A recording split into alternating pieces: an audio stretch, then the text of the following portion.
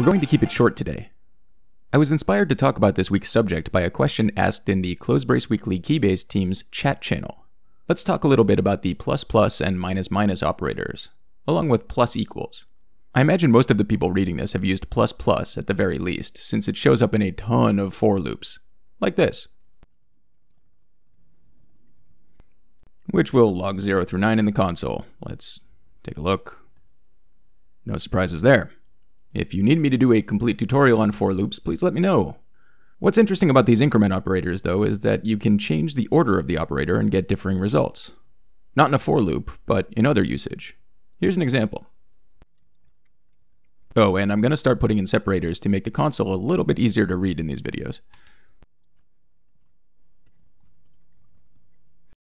So you can see from the comments that this is going to do something slightly unexpected.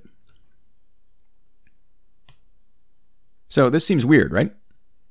We've incremented A, so why is B still 15? The answer is because if the operator is after the variable, it happens after the assignment. So basically that code is going B equals A, then add 1 to A.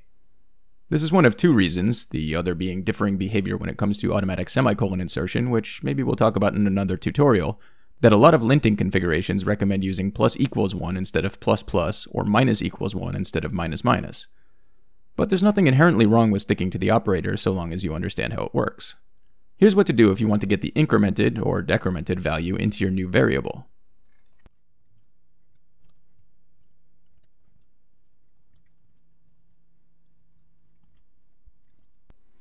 This should give us 19, 21, 20, 20. And it does.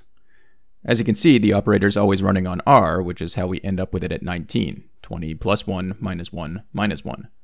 But the value our other variables get depends on whether we put the operator before or after R. Let's do one more, where we log our base variable as we're modifying it, just to be clear.